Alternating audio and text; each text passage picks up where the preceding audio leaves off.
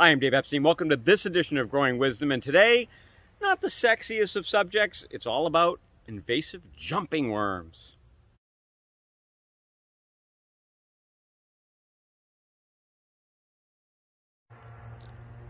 I've been working in the garden and you can see all these invasive jumping worms, and they are terrible. And you can see the clitellum, which is that white part right there. And that's how you notice or note what these are. They're not earthworms, they're terrible, and they degrade the soil, and they're invasive. So if you find them, I just kill them.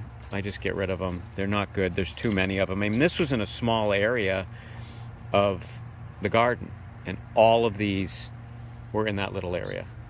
The impact of these invasive worms is what it does to the soil. So if you look, the soil almost looks like coffee grounds.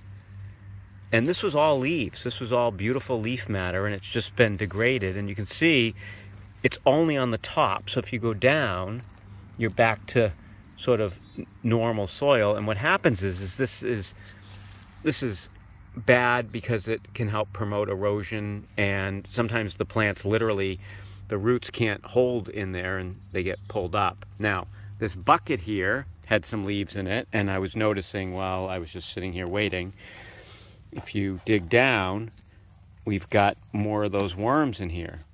And there they are, right? So the worms got into this, and you can really tell by the way they thrash that these are not normal worms. But again, here, you can see how the soil looks like coffee grounds. It's not normal what you'd expect from an earthworm. And these worms move more like snakes.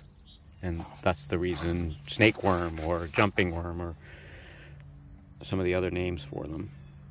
Actually been in the United States since the 1800s, but they've really started to gain more of a foothold lately.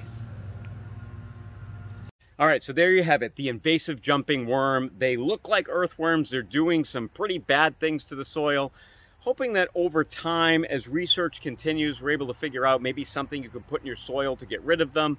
But for now, when you do find them, you want to destroy them, get rid of them. They're not good, and they are doing a number to the forest floor in many parts of the country. For Growing Wisdom, I'm Dave Epstein.